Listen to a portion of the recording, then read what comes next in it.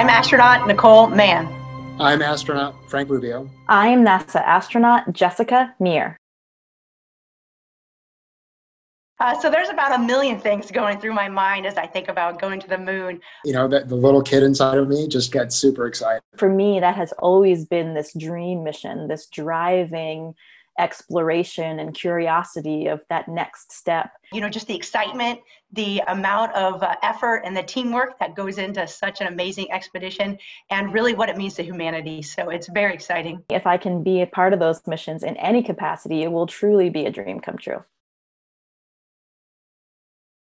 I think it is important that in 2024, we're going to see the first woman walk on the moon and the next man. And it is a huge team effort. But what it does, it just shows the diversity that we have in NASA, in the United States, really in the world, that the barriers are broken down. I think for all of us that are involved on this Artemis team, we would all be absolutely thrilled to be the first woman on the moon. And to know that even if it's not me, that I probably know the first woman that's going to set foot on the moon is something that is so fulfilling. So it really wasn't until a little bit later on in life that I realized that I wanted to be an astronaut. You know, as a young woman, I was interested in math and science, but I didn't realize maybe the possibilities that were out there. My mom says I first started saying I wanted to be an astronaut when I was 5 years old. Everybody associated that with me all through my childhood. My dream was always to be a physician and to be an Army doctor and then to be a special forces doctor. And so I was kind of living my dream and I was in my dream job. And then a friend recommended that I try out for the program. So it was really very late. I think for me, it was really a combination of things, of having this fascination for science and nature and the world around me. The fact that I can continue to be part of something that's bigger than myself. There's so many things out there. You should never limit yourself. The possibilities are absolutely endless.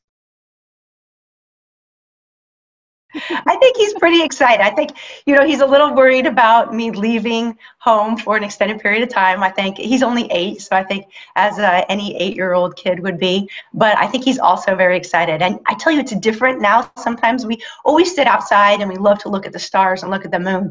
But now I think both of us look at it with a little different light in our eyes and a little different twinkle, knowing that, you know, someday soon we're going to be, you know, back there on the moon, and hopefully someday he'll be able to watch mom fly by and walk on the moon.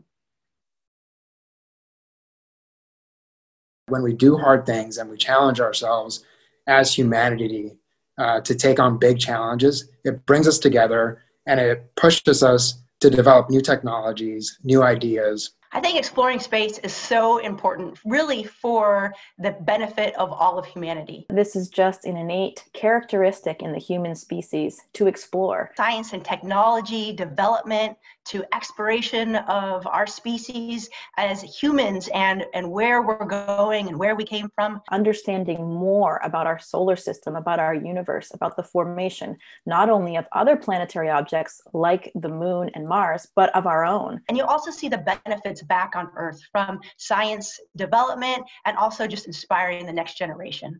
We end up changing our lives forever. And I think for the most part, for the betterment of mankind. When you look back at the planet from above, you don't see any of those man-made geopolitical boundaries that we've imposed upon ourselves. And it's so easy to realize how we truly are all in this together.